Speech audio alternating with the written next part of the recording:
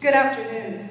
I am Alexis Yamashita, a co-director of Ujamaa Cooperative Farming Alliance, along with my colleague Chanda and Benita Deeb, who couldn't be here today. Our organization is working to increase access to culturally meaningful foods for BIPOC communities by way of seeds. It is essential that the upcoming Farm Bill supports all BIPOC farmers and communities by providing equitable access to resources. Re-engineering our national food system by focusing, strengthening, and diversifying our local and regional systems is essential. Our local and regional food systems are the pathways to addressing issues of food sovereignty along with the effects of the ongoing climate crisis. Speaking as a Japanese Hispanic American who works closely with seed farmers, increasing access to BIPOC community food staples is important for equity and also stabilizing our food systems. Increasing food diversity for communities supports agrobiodiversity and regional climate adaptation, which will become critical in the coming years. Along with the support to seed farmers, there also needs to be support to communities at large in returning to self-sustainability practices like seed saving. Building community is the backdrop of the Farm Bill, and support must be given to all stakeholders and participants. Thank you. I'm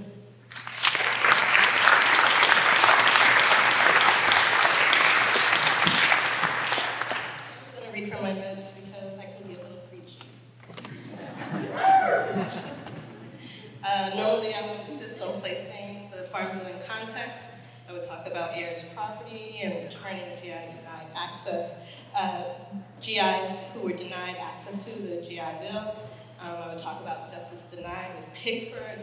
But the Ujamaa Cooperative Farming Alliance is a child code, and so therefore we need to frame this Farm Bill as a child code as well.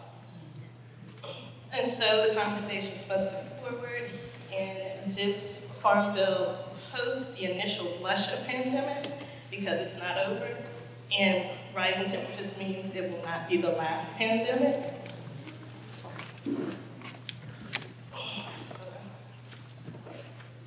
Right now is a fantastic opportunity. COVID has exposed the cracks in the supply chain, the children sitting in front of fast food establishments because of lack of broadband. And we know that food prices went up and the risk to food security was made more evident. The way the Farm Bill pulls at the threads of communities, you would think that we don't want the same thing. The ability to feed our families healthy, affordable food, to farm in ways that provide for us and do not destroy the future potential. We can reimagine local foodways. We can even rebuild the ones that have been lost. But we first have to acknowledge not only are we in this together, but some of us will need help because we have endured disenfranchisement. We need to insist that the local access programs mean exactly what they say, local access, that we use local access to close the gaps in what could be a circular economy, either on the local or regional levels. Embrace urban ag as farming with an F, capital F. Safe.